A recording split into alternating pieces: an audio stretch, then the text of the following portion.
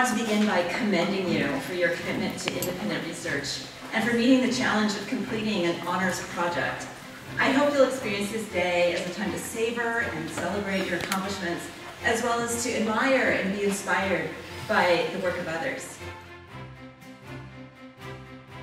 Her presentation is entitled Graveyards and Ghosts, Death of the Coral Reefs, an Interdisciplinary Examination of the Socio-Economic Repercussions of the World's Diminishing Coral Reefs. Let's give a warm welcome.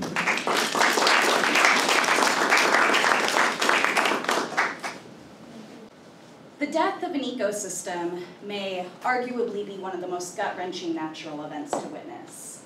In what seems like a blink of an eye, we are losing species and habitats at an alarming rate, with many averse ecosystems currently in a critical state of stress, and our coral reefs are no exception. Climate change and anthropogenic aggressors are taking a serious toll on one of Earth's most precious ecosystems. For many people, corals are out of sight and out of mind. They often have a loose grasp of what a coral actually is. Is it a rock? Is it an animal? And this drove me to want to examine how humans are connected to coral reefs and how this information can be presented in a way that makes people care about something that they may never see in their lives. Looking at the degradation of the coral reefs from this perspective allowed me to examine some really poignant questions. What is unique about coral reef ecosystems, and what will the biological impact of their loss be? How are we dependent on coral reefs, and what are the potential socioeconomic impacts? And lastly, how are we responsible? With an examination of the Mesoamerican Barrier Reef in the Caribbean, known as the MBR, and the Great Barrier Reef in Australia, known as the GBR, I'll explore whether or not we're left with much hope for this natural wonder, and what we can learn from this tragedy. Coral is one of the most simple and one of the most complex organisms on Earth. Its most basic structure is, the polyp. These simple little benthic creatures are comprised mostly of just a mouth and stinging little tentacles that allow them to snag passing food that floats by at night. Collectively, these polyps form colonies, better known as corals. There are about 1,000 species of reef-building corals who continue to build on top of their exoskeletons until they form substantially large structures known as reefs. But the most unique feature of coral is the symbiotic relationship it has with the microalgae that gives it its vibrant colors. This microalgae, known as zooxanthellae, photosynthesizes during the day, providing a huge portion of the coral's nutrient base, and allowing it to essentially feed around the clock. Corals are found in almost every ocean of the world, but it's the corals of the tropic and subtropic waters that form reefs. The water near the equator is warm and nutrient depleted due to the lack of upwelling, making it difficult for anything else to live here. But corals have adapted to the very specific conditions of this environment, turning them into an underwater oasis that attracts thousands of other animals. Coral reefs are one of the most diverse ecosystems on the planet.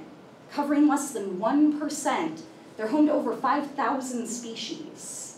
25% of all marine life spends some portion of its life cycle on the reef, which is also one of the oldest ecosystems. Portions of the GBR date back to 25 million years ago. In fact, the GBR is also the single largest formation ever formed by a creature on our planet. But not only is a huge portion of all marine life dependent on coral reefs, humans have benefited from their ecological services as well. They offer extensive shoreline protection in tropical regions. Their large structures absorb much of the force of incoming waves during large storms. Regions like the Caribbean rely heavily on this during their hurricane season. Estimates have been made that without the protection of the MBR, damages could total up to $420 million per year. 93,000 miles of coast in over 100 countries receive protection from coral reefs, many of these being developing nations. In terms of sustenance and livelihood, the corals are a source of food and income for more than 500 million people. This means that we're not only facing an ecological crisis with their loss, but we're facing a potential humanitarian and geopolitical crisis when 500 million people are out of food and jobs. Sustainable reef fisheries benefit the global net market by $5.7 billion per year.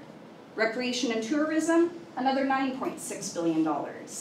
And estimates have been made that the total net benefit of the world's coral reef ecosystems comes to $29.8 billion annually. These numbers are astounding, and yet monetary value doesn't even begin to encompass the entirety of their socioeconomic value. They've been referred to as the medicine cabinets of the 21st century. Bioprospecting, the search for new pharmaceuticals, hasn't reached its full potential in marine environments, and yet we've already discovered chemical compounds that have aided in the treatment of human bacterial infections, arthritis, and cancer. Cultural heritage is important to the indigenous people of coastal regions. For the Torres Strait Islander people of Australia, the GBR plays an important role in traditions, ceremonies, and their ancestral relationship to the ocean. Again, a monetary value can't be assigned, and yet these factors and aspects are intimately related to how we connect to the world that we live in. Now, in order for me to understand the repercussions of this loss, I had to really delve deeper into understanding exactly what is happening and the active role that we're playing in this extinction. By now we know that we're living through one of Earth's periods of climate change. The geological record indicates that this is a pattern of behavior for our planet, alternately warming and cooling over long periods of time. But this is the first time that a species is expediting that process. The way that we as humans live, produce, and power our planet is driving climate change to occur at an overwhelming pace, particularly with the burning of fossil fuels. Evidence of these effects are being seen in many of Earth's processes, but few are as telling as the impacts that we're seeing in the Earth's oceans, which are literally taking the brunt of the beating. Ocean temperatures have already spiked a little over a full degree Celsius. Sea levels are rising due to the melting of our polar ice, and the oceans are becoming more acidic with the retention of CO2. All of these are manifesting themselves in a variety of destructive mechanisms that are killing our corals before our very eyes. Ocean acidification spells disaster for any marine species with a calcium carbonate structure, as it actually reverses the calcification process. 37% of the MBR is already net eroding. In Hawaii and Florida, rising sea levels are drowning corals, who need that shallow water for their zooxanthellae to photosynthesize. Intensified storm systems are shredding our reefs like chew toys, leaving behind wounded tissue and dead skeletons. All of these are depressing, and yet we still haven't addressed the most visible, the most devastating of all climate change effects, the phenomena of coral bleaching. Bleaching occurs when sea temperatures rise, causing the zooxanthellae to release toxins. And in a state of panic, the coral purges itself of its microalgae, leaving it with nothing but its eerie white exoskeleton.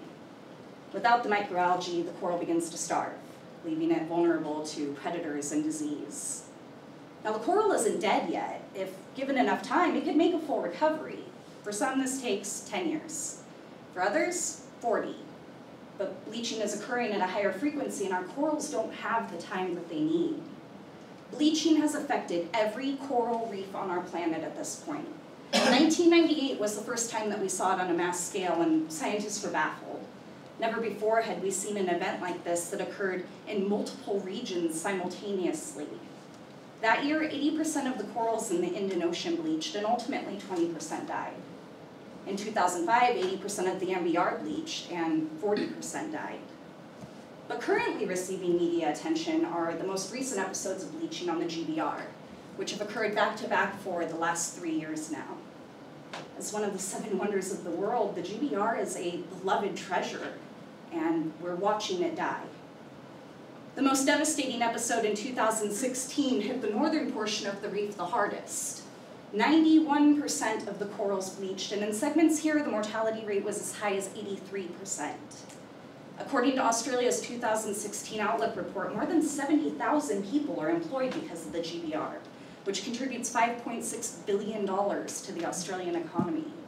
The economy here will take one of the largest hits.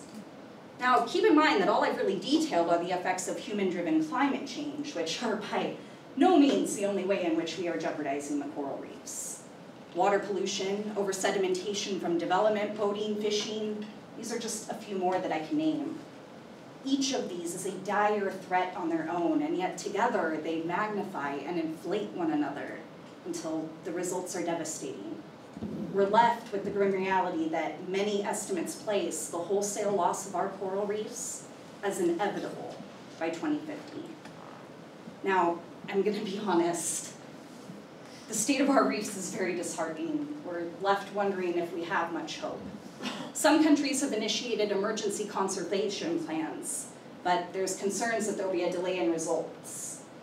The GBR was listed as a protected and endangered ecosystem back in 1981, but it took until 2015 for Australia to develop and implement its Reef 2050 plan, which sets out to implement cleaner water practices and development, and yet somehow manages to completely ignore the fact that Australia is one of the world's largest coal exporters. Addressing one and not the other will not be enough. Other countries, such as the developing islands of the Caribbean, lack funding. Reef Resilience Network estimates that over half of the protein consumed by the population here is supplied by the reefs, and that more than 300,000 people are employed in reef fisheries. And yet, without global aid, they'll find it difficult to implement any large-scale initiatives. We also know that money isn't always enough. Cutting CO2 emissions and cleaning our oceans may buy us a few more decades, but the continued warming of our planet is inevitable, and the effects on our corals will continue. Instead, researchers are beginning to focus on how they can nudge corals in the right evolutionary direction. Marine biologists, such as Dr. Kristen Marhaver of the Canberra Institute in the Caribbean, are studying the viability of corals grown in labs and floating nurseries, and the success rates of grafting them onto damaged reefs.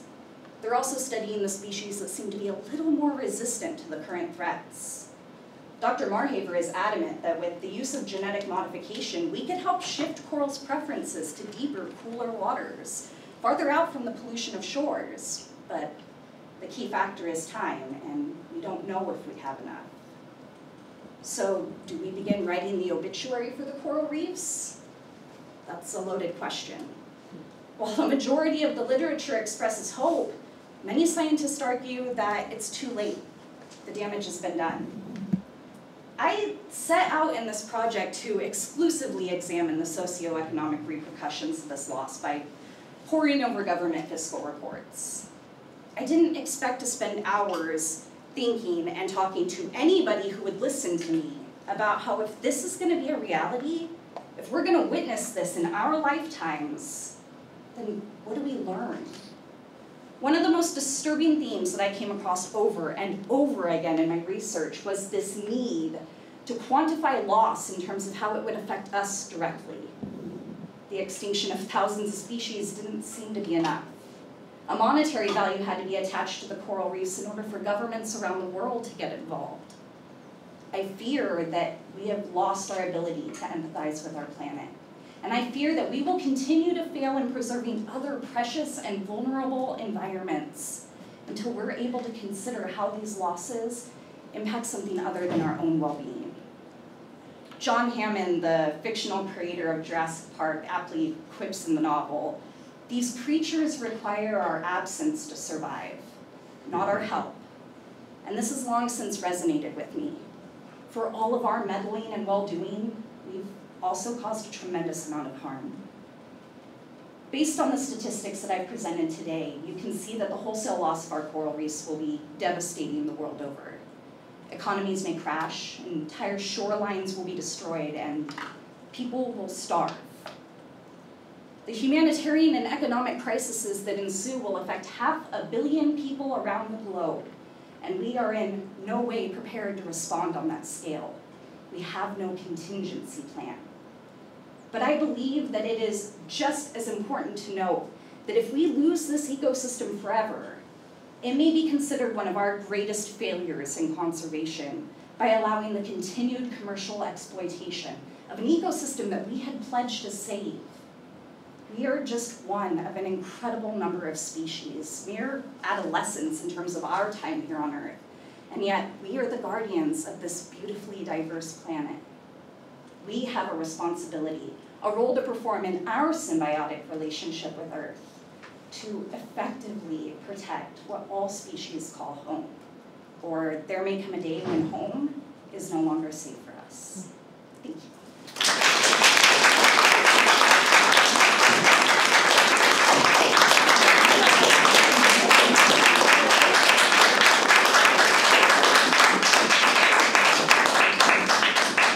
This brings us to our question and answer part. So can I have all three presenters up here? And I'm going to leave it up to you to raise your hand and you guys to answer them and address whomever you would like to.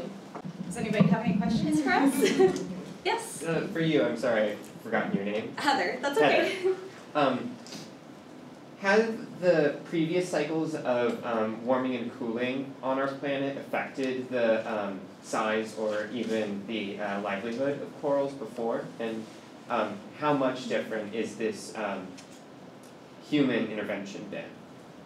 That's a great question. Corals actually leave growth rings just like trees do, and so we're able to see any critical events that happen during a specific year. They lay these rings every year.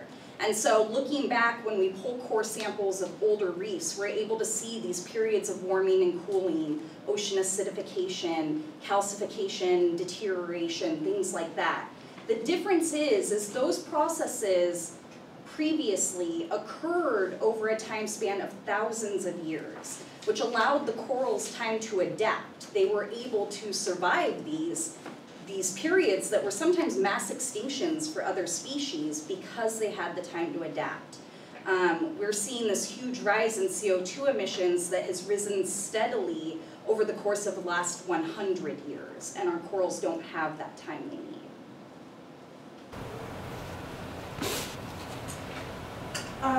So I have a question for Heather. You said Dr. Marhaver, one of the things that she proposed as, an answer to this was to make coral that can survive in deeper, cooler waters. My question would be, what would happen to, the ecosystem that's already there in these deeper, cooler waters? That's an excellent question. So never in the history of our attempts of conservation have we ever attempted to transplant an entire ecosystem to another location. We have no precedent. We have no idea how it will interact with an ecosystem that's already in place, how it will change the ecology of the species and their interaction with one another, whether or not the species on either end would even be able to survive it. Unfortunately, that's going to be a giant experiment with our ocean as our laboratory, which has its own ethical and moral discussions and philosophies behind it, but we don't know. We have no idea because we've never attempted it. Can I piggyback off of that question, because that's kind of the area I was thinking, though, more of the protection of the coral reefs. So if you do that, do you not take away that area of protection, because they are not going to grow beyond that lower level? So do we not have that still that concern of the economic crisis of the breakdown of the damage that would be done that the coral reef does protect? Yeah, exactly. Well, we have no idea whether or not the corals would be successful in the new environment. That's going to take a lot of time to figure out. Just because you transplant them and maybe they live, will they grow? Will they continue to reproduce? We don't know. And so that has a whole snowball effect down the chain of socioeconomic issues. Also, there's the issue of if we transplant this entire ecosystem, what happens to the local indigenous cultures who rely heavily on this for their traditional fishing grounds? Do they have the technology to be able to fish farther offshore? For some cultures, the answer to that's going to be no. For others, maybe. Can they adapt to that? Don't know. And that's kind of a really scary process leading to that. Let's try to move them, because that can have repercussions on a broader scale, I think, than we're even aware of. So one more question for Heather. So you said that we failed in conservation of this ecosystem, obviously. But can you be more specific in how did we fail? And what can we do differently moving forward? Yeah, that's a super valid question. I basically say we failed in this conservation and I offer no alternative. So I was really hoping somebody would ask me this. Couple of the issues that I have with our current models for conservation, and these are the current models being used on ecosystems like the GBR, the rainforest, our Arctic regions, is first of all, our history says that we exploit, exploit, exploit. This is our MO until we start to run out and then we get scared and we go, oh no, we should save it. That's a problem, and it's a pattern of behavior for us. We have systematically gone through every ecosystem, every natural resource in this exact same mannerism.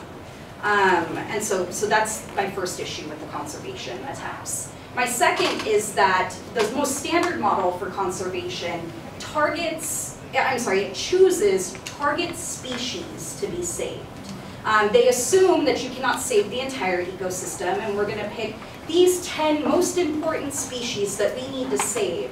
But if you really look and you really read between the lines, these 10 important species are some of the most commercially exploited species. We're looking at oysters, we're looking at tropical fish that are popular in the tropical aquarium industry, which is a $1 million industry, or $1 billion industry. These are the species that are targeted because it's assumed these are the species we need the most. I would argue that that is not true conservation. A true holistic conservation attempt would attempt to save 100% of the species, and that is not typically our goal. Thank you. Let's give all three presenters